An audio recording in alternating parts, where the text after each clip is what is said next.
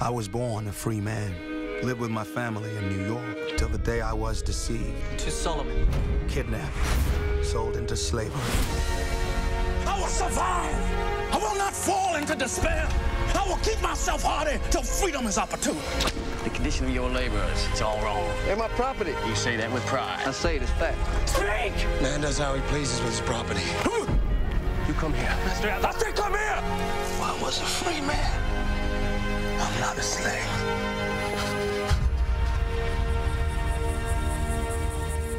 Being in Louisiana in those plantations was strange, just because these were the locations that narrative actually happened.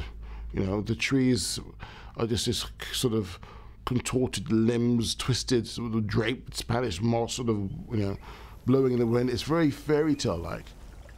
And this landscape is the location of many horrible things which are witnessed by those trees and those houses. I mean, you know, we were working in actual plantations.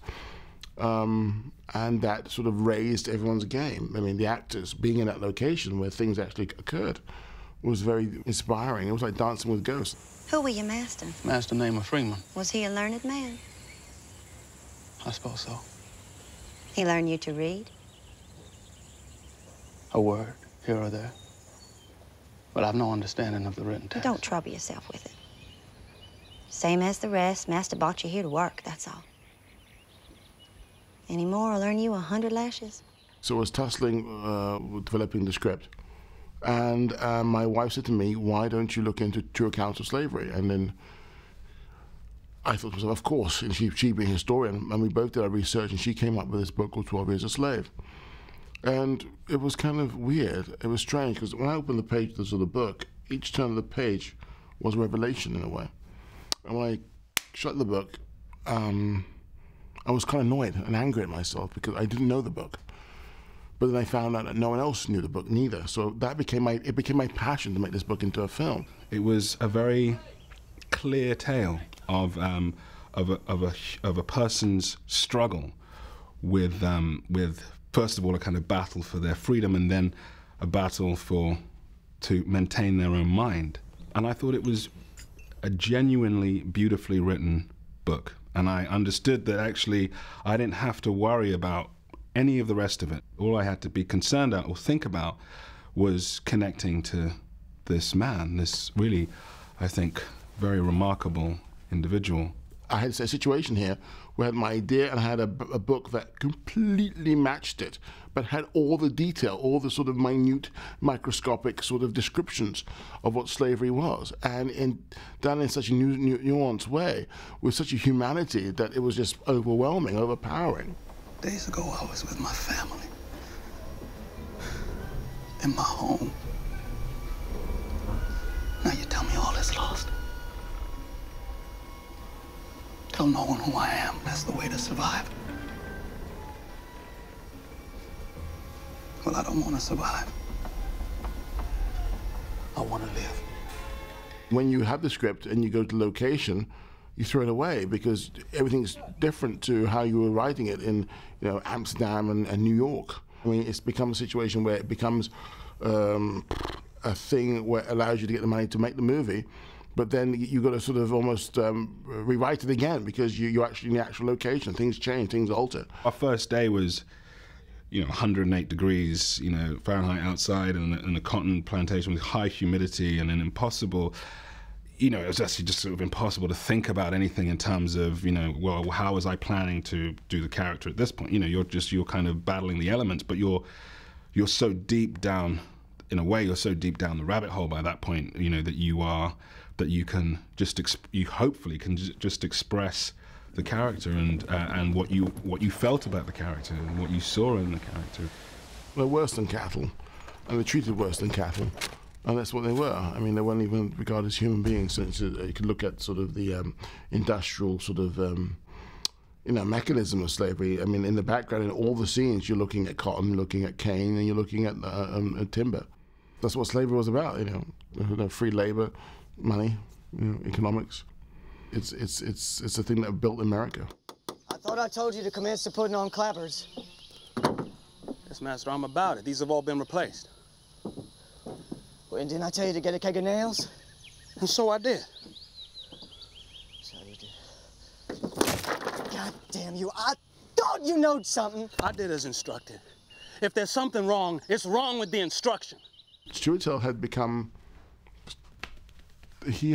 Solomon Northup. He had become, at that time, a sphere where wherever he rolled, whatever he did was correct. And that's what you want from an actor after a while. You know, them to let go of your hand, of course, and walk. And that's what he did. And he by that time, he was in it. So whatever he did was correct. And just by pointing a camera at him for like an hour, a minute and a half, or how long ever it is, you get everything.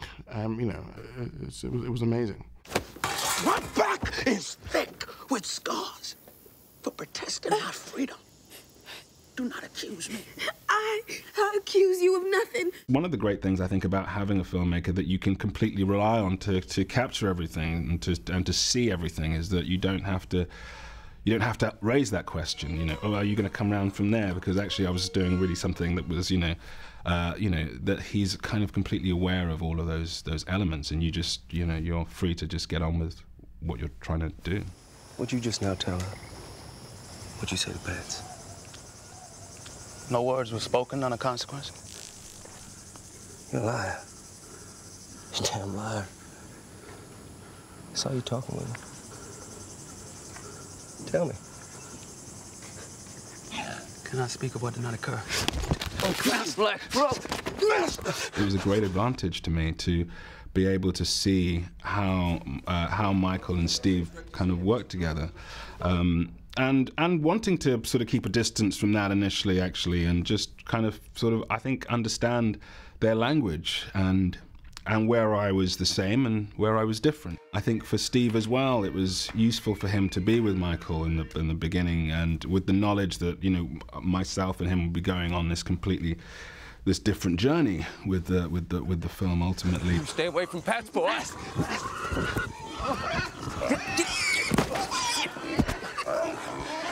That's right.